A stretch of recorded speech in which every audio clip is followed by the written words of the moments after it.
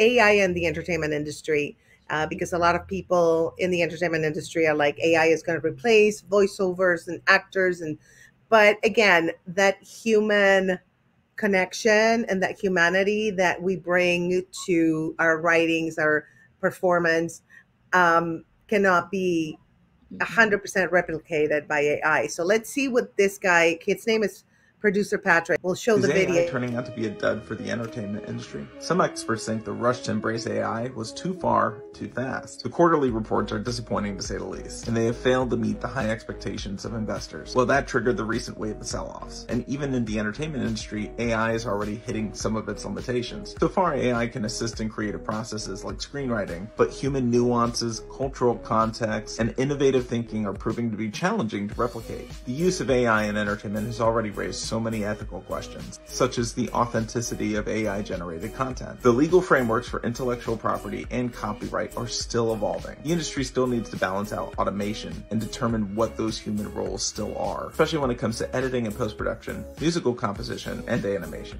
and no one has quite figured that out yet. Human performance and connection is what's important, so it's still uncertain how AI-generated content will be embraced by the audience, knowing that the humans involved are completely artificial. I think that art is such a human experience. It's expressing your human experience through a Yeah. story or through acting or through whatever it is.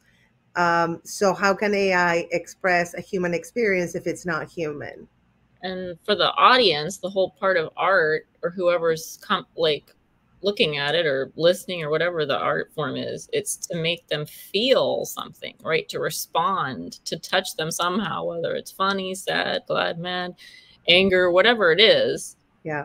It's to get them to feel and respond. So if it doesn't have that nuance and that magic, our energy is magic behind it, Yeah.